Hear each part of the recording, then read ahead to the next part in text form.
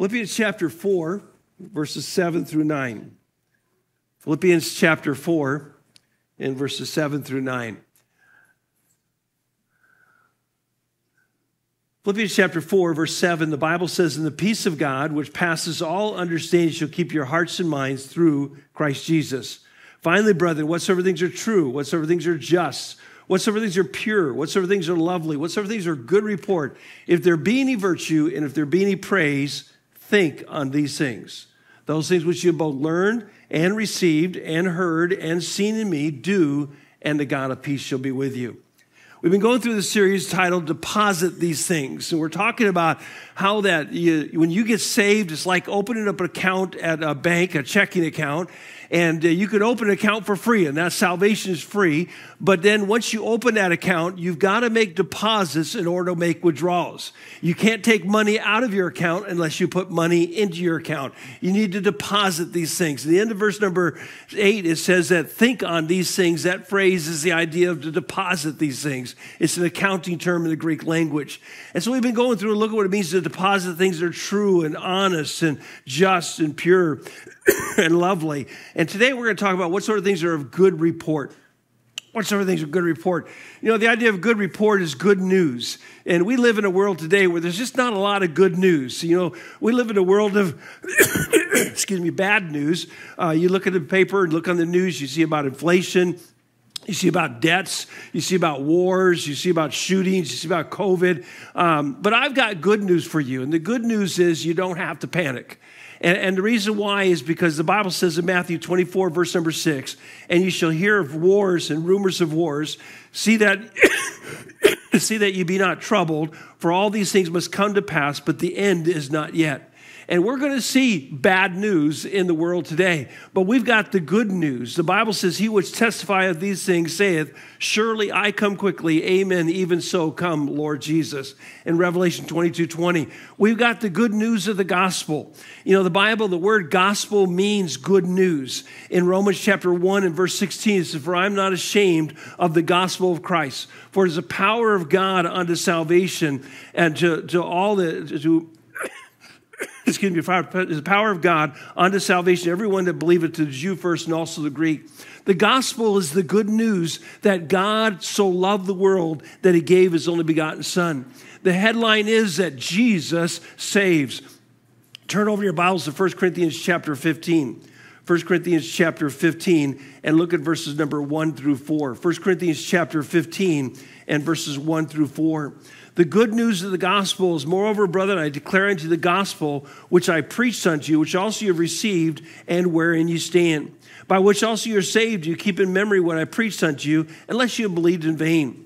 For I delivered unto you first of all that which I also received, how that Christ died for our sins according to the Scriptures, and that he was buried, and that he rose again the third day according to the Scriptures." You see, the good news, the headline news is that Jesus saves. The gospel is the good news, and you can read all about it. In John chapter 20, in verse number 31, it says, "But these are written that you might believe that Jesus is the Christ, the Son of God, and that believing you might have life through his name." In 1 John chapter 5 and verses 12 and 13, it says, "He that hath the Son hath life. He that hath not the Son of God hath not life. These things have I written unto you that believe on the name of the Son of God, that you may know that you have eternal life." God has written this down, and we can read it, read the good news of the gospel. We can read about what it means to be saved and to know that we're going to heaven. We can read the whole story. Go over to Hebrews chapter 2. Hebrews chapter 2, and look at verses number 1 through 3. Hebrews chapter 2, and beginning with verse number 1. It says, "Therefore we ought to give the more earnest heed to the things which we have heard, lest at any time we should let them slip. For if the word spoken by the angels was steadfast, and every transgression and disobedience received a just recompense of the reward, how shall we escape if we neglect so great salvation, which at the first began to be spoken by the Lord, and was confirmed unto us by them that heard him?" You see, God has given us the whole story, the story of the good news of the gospel. Now, there is bad news. The bad news is Romans 3:23, for all have sinned and come short of the glory of God. The bad news is because of our sins, we're condemned already. In John chapter 3 and verse number 18, it says, he that believeth not on him, he that believeth on him is not condemned, but he that believeth not is condemned already, because he hath not believed in the name of the only begotten Son of God. In verse 36, it says, excuse me, I'm sorry about this. Verse number 36, it says, he that believeth on the Son hath everlasting life, and he that believeth not the Son shall not see life, but the wrath of God abideth in him. You see, the bad news is that all have sinned. The bad news is that we already, without Christ, are condemned to hell for all eternity. But the good news is that God has sent his Son to die for us. See, even your best is not good enough. In Isaiah chapter 64 and verse number 6, it says, but we are all as an unclean thing, and all of our righteousness are as filthy rags. And we do all fade as a leaf, and our iniquities like the wind have taken us away. And even the best that you have to offer, the best of your religion, the best of your righteousness, the best of your rituals are not good enough to get you into heaven. And that's the bad news. But the good news is that God so loved you that he gave his only begotten Son. In Romans chapter 5 and verse number 8, it says, but God commendeth or showed his love towards us, in that while we're yet sinners, Christ died for us. He died to save us from our sins. He died to give us the gift of salvation. In Ephesians chapter 2 and verses 8 and 9, it says, for by grace are you saved through faith, and then not of yourselves. It's a gift of God, not of works, lest any man should boast. We can't work for our salvation, but God has given us the gift of salvation that we can receive into our hearts and to our lives. You see, the good news ought to draw you to God. In Romans chapter 2 and verse number 4, the Bible says, or despisest thou the riches of his goodness and forbearance and longsuffering, not knowing that the goodness of God leadeth thee to repentance? You see, the good news of the gospel ought to draw you to God. The good news of the gospel ought to draw you to Jesus Christ. You can know for sure that you're going to heaven. You can know that your sins are forgiven. You can know that you have eternal life. And that's the good news of the gospel. And you need to receive that news today. But you see, you and I as Christians, we ought to be God's delivery boy. When my boys were younger, they used to deliver newspapers to houses in our area. And you and I need to deliver the good news of the gospel. In Isaiah chapter 52 and verse number 7, it says, how beautiful upon the mountains are the feet of him that bringeth good tidings, that publisheth peace, that bringeth good tidings of good, that publisheth salvation, that saith unto Zion, thy God reigneth.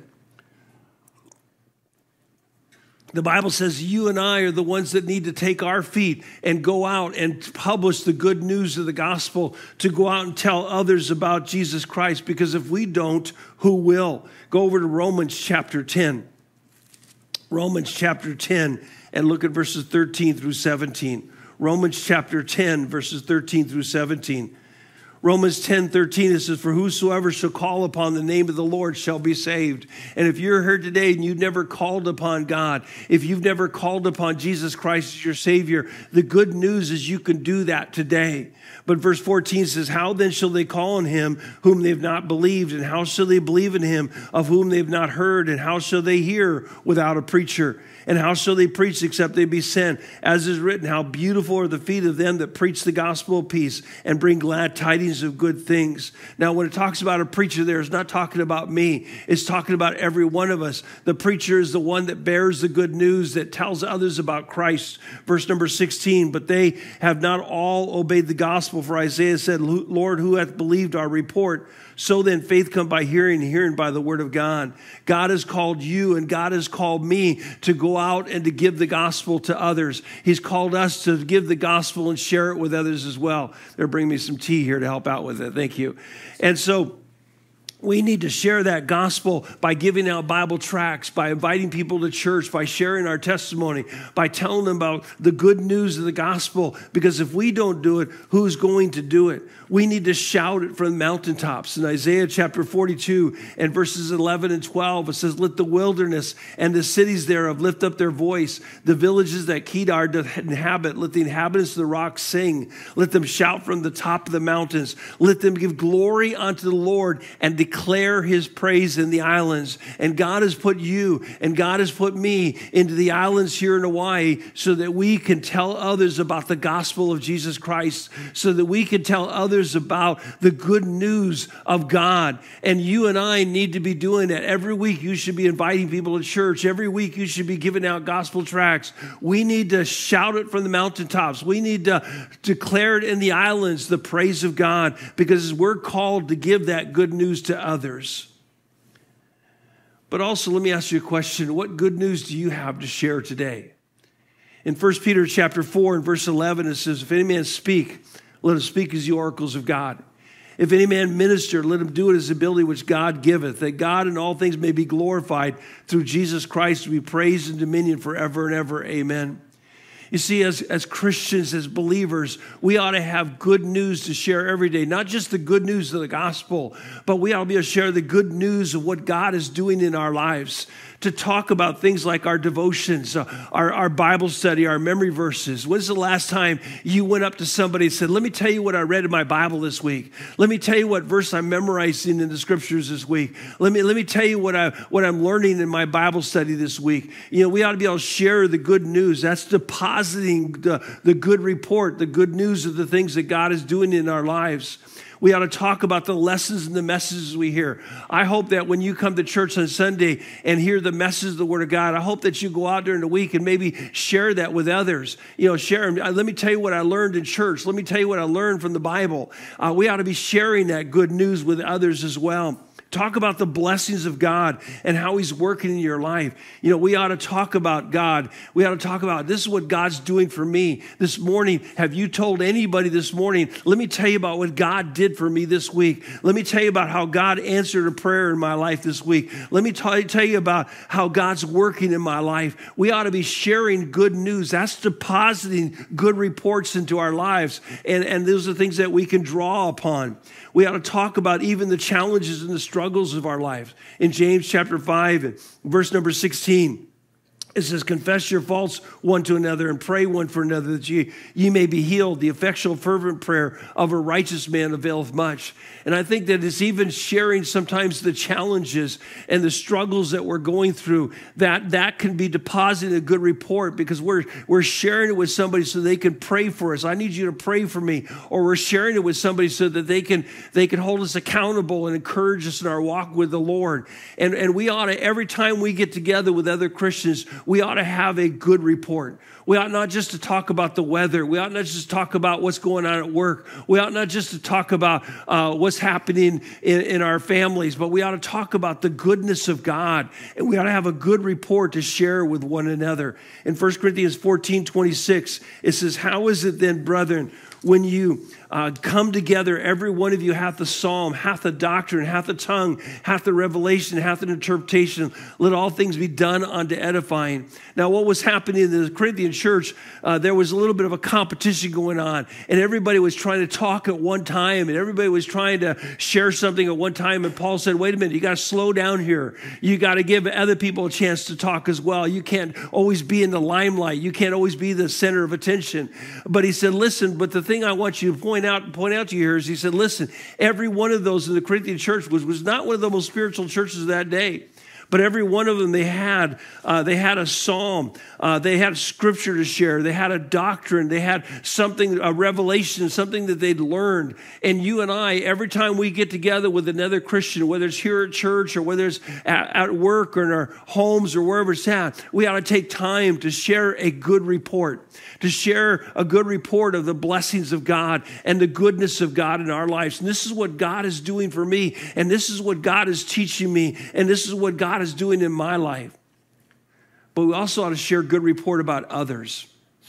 In Ephesians chapter 4 and verse number 29, turn over there if you would with me, please. Ephesians chapter 4 and verse number 29. Ephesians chapter 4, verse number 29. Let no corrupt communication proceed out of your mouth, but that which is good to the use of edifying, that it may minister grace unto the hearers. The root word of this idea of good report in the passage in Philippians that we've been reading, the root word, when you go back to it, is it means literally good rumors. good rumors. James chapter 4, verse 11, it says, speak not evil one of another, brethren. He that speaketh evil of his brother and judges his brother, speak evil of the law and judges the law. But if thou judge the law, thou art not a doer of the law, but a judge. You see, we're sometimes quick to share gossip. We're sometimes quick to share, did you hear about so-and-so? Did you hear what they did? Did you hear what happened to them? And we're quick to share bad news, but we need to be quick to share good news. We need to be quick to share things that will edify and build up in the lives of others. And we need to share those kind of things. So in 1 Peter chapter 4 and verse number 8, it says, and above all things have fervent charity among yourselves, for charity shall cover the multitude of sins. Have you ever gotten a check like this one here? They're going to put it on the screen now for me. Have you ever seen a check like that, non-sufficient funds? Every once in a while, one will come to the church where somebody wrote their tithe check and somehow miscalculated how much money was in the bank, and that check will come back. And if you've ever gotten one of those in your own checking account, it's very frustrating. And what's really frustrating about this is not only do they have that non-sufficient funds, not only that the problem, but then they penalize you for it, don't they? Because you didn't have enough money, they take more money out of your account. That's really a great thing to do. And some businesses, many businesses, what they do, if they get a check like this, they'll put it back through a second time. And then you get charged the second time if you don't have the money in there. Now, when we get the check back, what we do is we just contact the person and say, this is what happened, and you could do what you want with it and take care of it however you would like to. We don't want to keep charging you over and over again for the same thing. And the Bible tells us in 1 Peter 4:8, above all things have fervent charity among yourselves, for charity shall cover the multitude of sins. The word cover means to hide that which is stolen. It means that you're not, even though it was wrong, you're not going to publish it. You ever gone into a business and they've got those checks like that on their wall or on a bulletin board, posted up there because people put those checks through and taken the money away? And I understand why they do that. But you and I as Christians, we ought to cover sin, not publish it, not put it out there for everybody, not make rumors about other people. You see, Proverbs 10:12, it says, hatred stirreth up strife, but love covereth all sins. And we need to be careful that we don't post it, that we don't put it out there. When something happens, we need to deal with it privately and lovingly and kindly, and not in a rumor way and not in a gossipy way. And 1 Corinthians 13:5, it says, love doth not behave itself unseemly, seeketh not her own, is not easily provoked, thinketh no evil. Thinketh no evil. The phrase thinketh no evil means does not hold evil on account. What happens a lot of times is when we're hurt by somebody, what we do is we take that on our account and we hold it inside of us. And maybe we don't even say anything about it, but we keep it inside there. And then they do something else and we hold that inside of us. And after a while, they get too much debt. You ever gone into the store where that little machine is with your credit card, and you ever put it through the credit card machine and the machine rejects your card? It's not rejecting your card, it's rejecting your debt. It's rejecting all the things that have added up inside of there. And so often that's what we do with each other. We hold on to these hurts. We hold on to these things that have happened, and then we talk about it and publish it, and we make a big deal out of it and just keep building up, and we ought to cover the sin. In Proverbs 17 and verse 9, it says, he that covereth the transgression seeketh love, but he that repeateth the matter separateth very friends. When you talk about it, that's what's going to cause division. But when there's a problem, you cover it up. It doesn't mean you don't deal with an issue. It doesn't mean you don't deal with a problem. If you've got a problem with something, the Bible says go to them one-on-one and deal with it in the correct biblical way. But don't go out there and publish it and make a big rumor about it, make gossip about it. Have a good report about one another. Even when they've hurt you, you've got to find something good to say about that person. See, that's depositing good reports when you take time to say good things about people and not bad things about others. We need to share a good word. In Proverbs chapter 12 and verse 25, it says, heaviness in the heart of man maketh it stoop, but a good word maketh it glad. You know what people need when they come to church? They need a good word. They need for you to come up to them and say, hey, listen, brother, how you doing today? And maybe just to tell them how much you appreciate them and how much you love them and how thankful you are for them, for their friendship. And just take time to share a good word. You know, people are hurting in life today. And what we need is we need more Christians to be ready to share a good word, a word of encouragement, a word of blessing to others around them. This morning, as you've come to church, what's the good word you shared with somebody else? What is it in some way that you've been a blessing to somebody else? Somebody needs that heaviness lifted, and you can be the one to do it with a smile and a cheerful attitude and saying the right thing. See, the right word at the right time can do wonders. In Proverbs 12:25, it says, heaviness in the heart of man maketh it stoop, but a good word maketh it glad. In Proverbs 16:24, it says, pleasant words are as a honeycomb, sweet to the soul and health to the bones. And we ought to take time every time we get together, and not just at church. You ought to do this at home with your family. You ought to do this at work with your coworkers. You ought to take time when you're in the store with the clerk of the store. It's just take a moment to give a good word. Just take a moment to give a word of encouragement. Thank you for helping me. Thank you for the smile on your face. Thank you for just being consistent and always there. Thank you for the little things you do. We need to be depositing good reports. And every time we say something positive about something, it not only goes to their account, but it goes to our account as well. And we especially need to have good reports about the Lord. In Malachi chapter 3 and verse 16, it says, then they that feared the Lord spake often one to another, and the Lord hearkened and heard it, and a book of remembrance was written before him for them that feared the Lord and that thought upon his name. Do you realize that God has a book in heaven that every time you talk about him and every time you think about him, he writes it down in that book that's to be deposited to your account every time you do that. And so when we talk about the Lord, that's a good report that we're depositing. That's something that we're putting forth. And we need to put forth those things in our lives as Christians to deposit a good report. It's not about the past or what we did. It's about what we're going to do. In John chapter 8, verses 10 and 11, it says, when Jesus had lifted himself and saw none but the woman, he said unto her, woman, where are those thine accusers? Hath no man condemned thee? She said, no man, Lord. And Jesus said unto her, neither do I condemn thee. Go and sin no more. See, Lord, instead of condemning her, encouraged her. And encourage her to do the right thing. And that's what you and I as Christians ought to do, is not hold their past against them, but to encourage them in their future. Encourage them with a good word that you can do what's right in God, and encourage them to go on and to do the right thing. But what about a good report about you? In 3 John chapter 1 and verse 12, it says, Demetrius hath good report of all men, and of truth itself, yea, and we also bear record, and you know that our record is true. See, this young man, Demetrius, had a good report. And I wonder, do you have a good report of all men?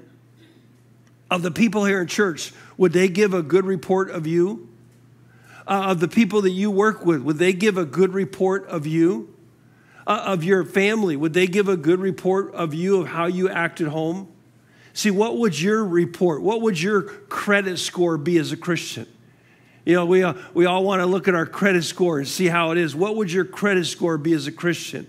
In Acts chapter 16, verses 1 and 2, it says, then came he to Derbe and Lystra, and behold, a certain disciple was there named Timotheus, the son of a certain woman, which was Jewish and believed, but his father was a Greek, which was well reported of by the brethren that were at Lystra and Iconium. Here was a young man that was a certain young man, had a certain mother. I mean, everybody knew this young man. Everybody knew his mom, and they had a good report. They were well reported of.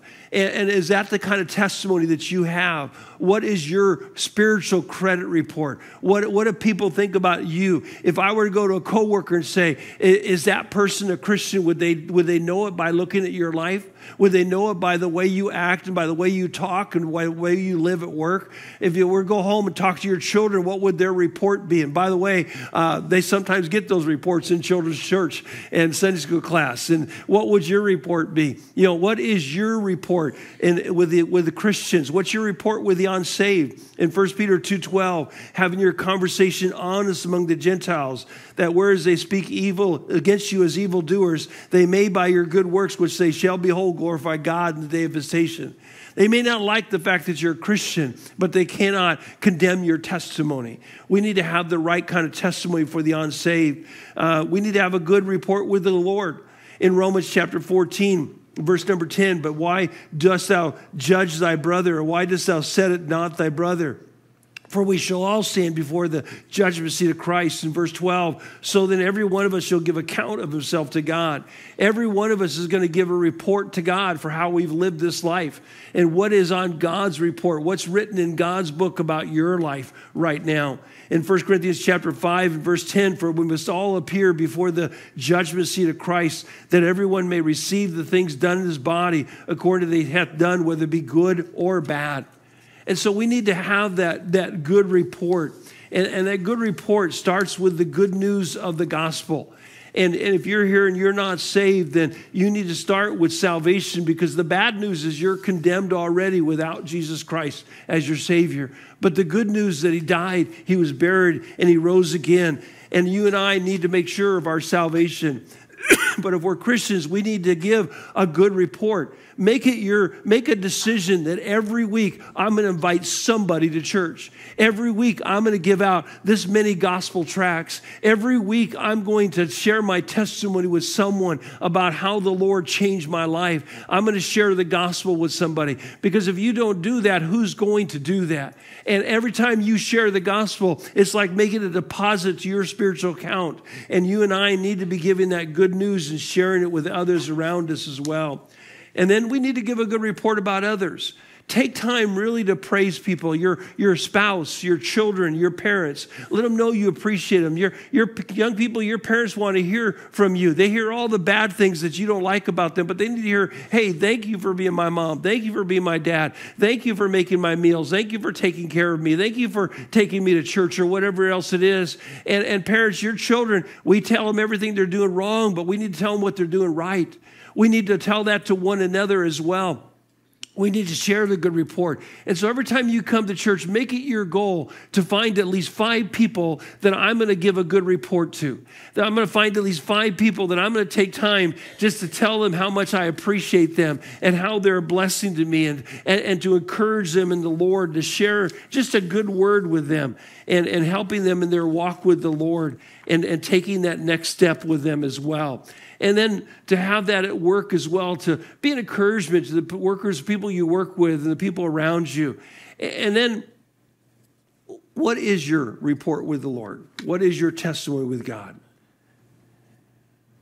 Take a moment to honestly think about it. If I were to get a report card from my coworkers right now, if they were to give me a credit rating as a Christian, what would it be? If the people in the church were to give a report on me as a Christian, what would it be?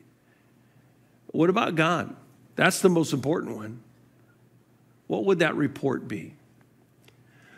I want to end, just got 2 verses, a couple verses we're going to look at, but I want to end by asking you a question, a very personal question. Are you fat? Are you fat? Bible says in Proverbs chapter 15, verse number 30, the light of the eyes rejoices the heart, and a good report maketh the bones fat.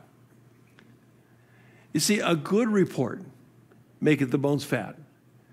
And we need to give a good report before the Lord, to deposit good things, to deposit a good report. Go to Psalms chapter 36. This is the last place we'll turn to, and I'll quote one other verse and we'll close. Psalms chapter 36. And look at verses 1 through 10. Psalms chapter 36, and beginning with verse number 1. The transgression of the wicked saith within my heart that there is no fear of God before his eyes. For he flattereth himself in his own eyes until his iniquity be found to be hateful. The words of his mouth are iniquity and deceit. He hath left off to be wise and do good. He devises mischief upon his bed, and he setteth himself in a way that is not good. He abhorreth not evil. Thy mercy, O Lord, is in the heavens, and thy faithfulness reaches unto the clouds. Thy righteousness like the great mountains. Thy judgments are as great deep, O Lord. Thou perceivest man and beast. How excellent is thy loving kindness, O God. Therefore the children of men put their trust under the shadow of thy wings. They shall be abundantly satisfied with the fatness of the house, and thou shalt make them drink of the rivers of thy pleasures. For with thee in the fountain of life, and the light shall be, we see light. O continue thy loving kindness unto them that know thee, and thy righteousness to the upright in heart. The wicked person is the person who's constantly complaining, has nothing good to report. But the righteous person is the one that is looking at the goodness of God and the blessings of God in their life. Psalms 118, verse 24 says, this is the day which the Lord hath made. I will rejoice and be glad in it. Don't be an Eeyore. Don't be the Christians walking around with a cloud over their head every day and nothing's right, nothing's good. Don't be the complainer. Make it your habit every day to deposit things that are of good report. Make it your habit every day to give praise to God and praise to others and talk about the goodness of God. Yes, bad things happen and difficult times come, but we can still praise the Lord and the goodness of God.